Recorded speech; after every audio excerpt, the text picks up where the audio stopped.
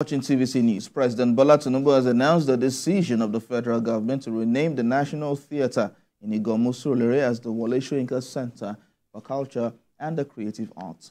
This is as Nigeria's literary colossus and global icon, Professor Oluwole Soyinka, marks his 90th birthday.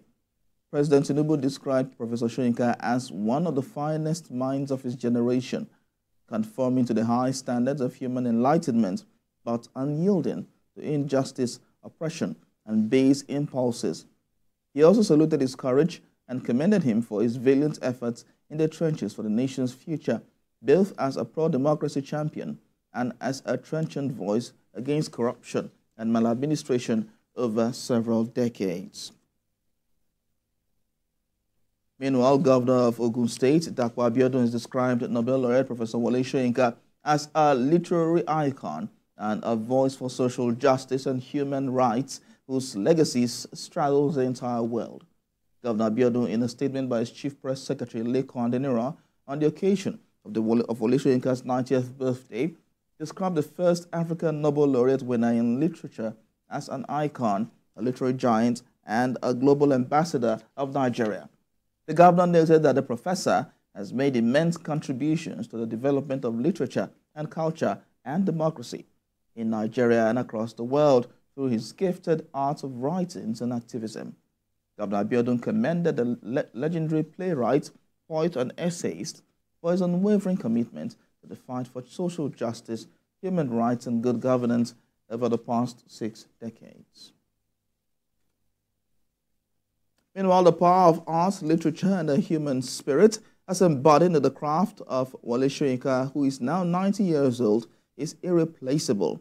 These are some of the comments by scholars, colleagues, friends, and admirers at a symposium organized by the Nigerian Academy of Writers in honor of Wole Soyinka held at the University of Lagos. Senior reporter Ayomide Ajegbe has more. The symposium, titled Enlightenment, An Enduring Legacy, speaks to the work, creativity, and expertise of the literary icon in a room filled with professors, scholars, students, political figures, and academia, which includes the former Vice President of Nigeria, Yemi Osinbajo, and Professor Niyi Oshundare, who describes Wole Soyinka as a man who should be revered beyond his pen magic, but much more as a public conscience. The Yorubas capture the alleged folly or futility of a public conscience in the proverb, Eniba Fori Efagmo, meaning that the man whose head is used to crack the coconut will not be able to participate in the drinking of the coconut water, or the eating of the coconut.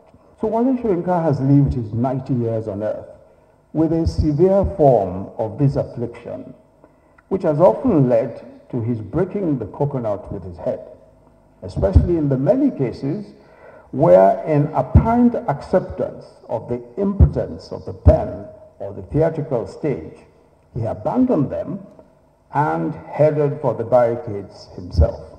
It is an indisputable fact that what we have here is the voice that is averse to indifference and antithetical to silence. A voice, a profound grip on our national discourse, product of an impulse almost incapable of the sit-down look escapism. Speakers at the symposium described Soyinka as a man of many parts, whose intrusion and intervention into all parts of humanity is difficult to ignore, stating that a strong sense of social justice cost them a lifetime of pressure and persecution. So many things Professor Wole Soyinka stands for. Not just his creativity, but the courage of his convictions. He has lived a great life. He's still living a great life, and he's still impacting not just his generation, but future generations. The symposium brings together activists, critics, colleagues, friends who identify with Wole Soyinka's works and are passionate about the values he adds to the society. His status as the first Nobel laureate, not just in this country, but the first black man to win the Nobel laureate for literature. And these are things that those that are in this generation may not even appreciate. For him, literature is not an egotistic affair. It is something that must be done in the service of the people. And every time, his literary works have always worked on the side of the people. Wole Soyinka, as a writer-fighter, with his abundant air, lanky frame, and lavish beard, speaks truth to power.